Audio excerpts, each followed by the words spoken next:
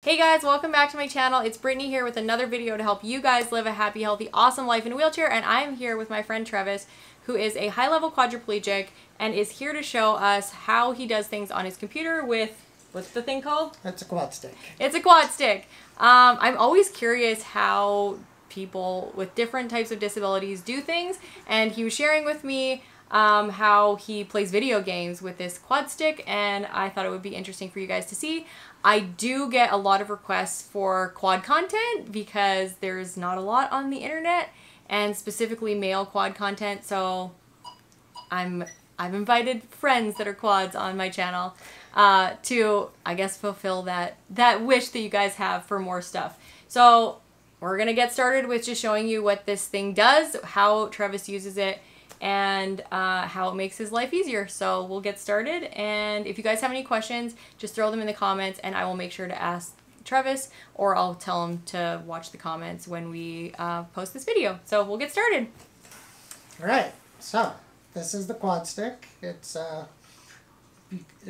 mouth joystick basically. Yeah. It's got these three little sip and puff spots. So it's just like a single sip or a single puff will provide a function, and I can program 32 different functions on this joystick. So is it like a combination of sips and puffs? Yes. Oh, okay, so you have to remember those? Oh yeah, it's not easy. Oh my god. Yeah. So you have to be like 2 sips, 1 puff is this? Well, it's either a sip in on the center one, okay, or a sip out, or a sip and hold. This is the same thing. Oh, I get it. But or you can do a soft sip where it's like slow, just really low. Yeah. Or you can do a or it's just a regular sip. So my first question is, like, when you get this thing, do you calibrate it? Like, is there a thing that like shows you what a soft sip is? Kinda, yeah. Like if you go to the here, this is the quad stick main interface here. Okay. And then you can go to sip and puff, so you can how much pressure you want. You can adjust all that stuff, right? So it's. Oh, I get it. Okay. Yeah, so it's highly customizable for anyone's ability or whatnot. Yeah. So programmable, and how many different? So you things? get up to 32 different functions. So I could, like, anything on the keyboard, any kind of mouse, any kind of, well, not the mouse, but anything through the keyboard. Yeah. You can do 32 different key presses for combinations. Okay. So with this quad stick, it's got up to 24 different games that you can store into it, so you can have a profile for each game. Oh, okay. So like if you, that's the maximum. If you wanted another one, you have to take one out. Yeah. Okay. All right. You don't have to delete it. You just have to not have it in the rotation. Oh, okay. That makes sense. Yeah. So you're not like deleting all the information for it. Yeah. Okay. So to select your different games or different game modes on the quad stick, there's a side tube here that you just do a quick sip on. Okay. You'll see the lights light up. Each one of those is a different game profile.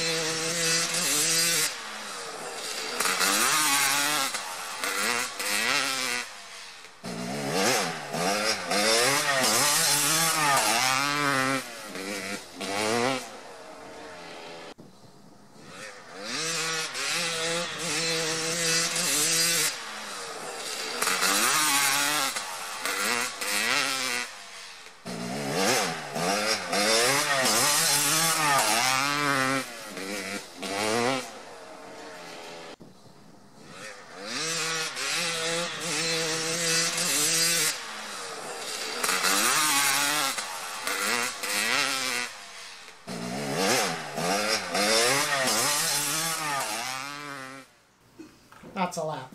Wow. Yeah. So are you using it just like a mouse right now? Well, no. Like I said, I'm using it actually as a PlayStation controller. So give me an example of like something that you were doing there that you like had to program in order to get it to do it here. Do you know what I mean? Yeah, literally everything. Oh, literally everything. Okay. Yeah. So if I if I turn to the left with my joystick that, that's mouse. That's like the D-pad or the joystick on a PlayStation controller to the left. Oh, okay. Or to the right. Okay. Or down. It's like pull back, push forward, just to go forward. Like to lean forward. Yeah. Then when I sip, that's like pressing the I get it. button. Yeah. Okay. A button. That's what I was curious about. So like I saw you moving like this, but I didn't know how you were activating the go. So what else? Like the. I can actually show you easier by just opening up the profile. That is better. Yeah. Tell you exactly what I'm doing. Okay. Here are the bunch of different games that I have loaded. Okay. So all the settings for this particular thing are just Google Docs. Oh, okay. Yeah. So if I want to go left, it says left joystick left on the Xbox. Right now it's emulating an Xbox controller. Okay. So what are where do you get these? This comes with it. This is all part of the. Oh, okay. Part of the thing. So yeah, you got joystick left, joystick right, up, down, and then I've also mirrored them together so that every time I do left, it's also the right joystick goes left as well. So I can use. I get it because there's two. I get what you mean. Yeah. So like the left joystick is for the bike and the right joystick is for the rider on the game. Oh, okay. Yeah. So it's like you can get really technical on how you play a game or if you have pretty technical needs. Yeah. The Quadstick's going to be able to facilitate that. My question is the learning curve for this because there's a lot of people that are this is really confusing to me. I get it. Yeah. But I think if I were to have to try and do this by myself, I would be like, what the actual F? So there are a lot of good videos and whatnot through the Quadstick community. Oh, okay. Teach you how to do a lot of this stuff. Yeah. I'll definitely post to a few instructional videos. Okay, so motocross. What other kinds of games? You can do shooting games. This is my basic mouse as well, right? This is how I operate my computer fully. Yeah. Okay. But yeah, like I said, you can play anything. Anything. Okay. Cool. Okay, so where do you get it? How much does it cost? Is there any special software other than downloading the interface thingy that keeps all the game profiles? Where do you get it? So I got us at their website, quadstick.com. Okay. And I just ordered it off a website. Mhm. And there's a few different models on there. I have the Quadstick FPS game controller, and it runs for $509.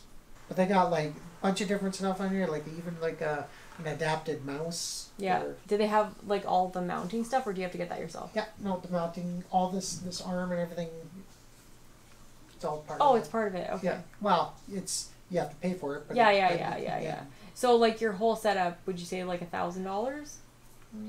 So the mounting arm is about $250 and yeah. About $1,000. That's still not that bad though. Considering that there are things out there, for people with disabilities, even just a Baytech, if people know what that is, $13,000 for a stupid bike attachment. It's not stupid. It's awesome, but it's stupid that it costs that much money. And this is arguably something that you would use way more than you would ever use some other type of thing that you're gonna use for recreation. Because this is a computer, controls your computer. So yeah, that's not that bad of a price. So I've used this probably every day, all night for the past 6-8 years. Yeah, and oh, it lasts that long too. Yeah, so like you don't have to replace it like every year or anything. The only thing that you run into is if you eat and you use this, you can actually get clogs. So that's. So don't eat and use it right after. Yeah. Or eat at the same time. Yeah. I guess that's like probably for like a quad that's using this, they're probably not eating at the same time unless they have somebody feeding them while they're like sipping puffing. Maybe there are people. I'm not saying that I do that, but I definitely do that.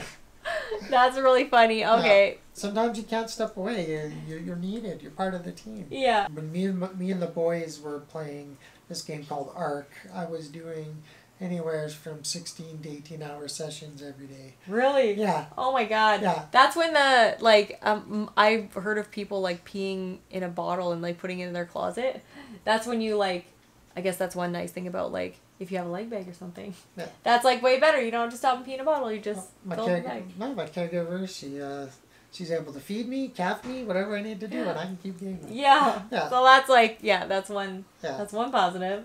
Yeah. So it's pretty reasonable in price. It's super, super useful, and it's extremely customizable. And durable. So there's really no way you can go wrong. Is there other types of these things on the market? Not ones that I've actually been looking to try. Like I've never seen anything this robust.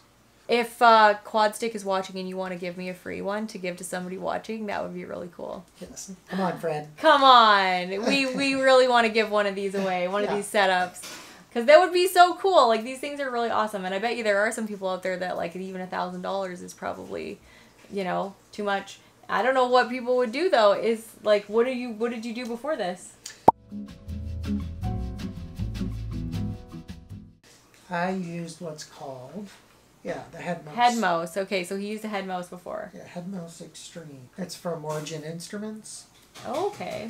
So I'll link to this too, just in case you want something else. So this is like a webcam, basically. Yeah. It looks like a webcam, but it's actually the mouse. And you end up wearing a little reflective dot, like if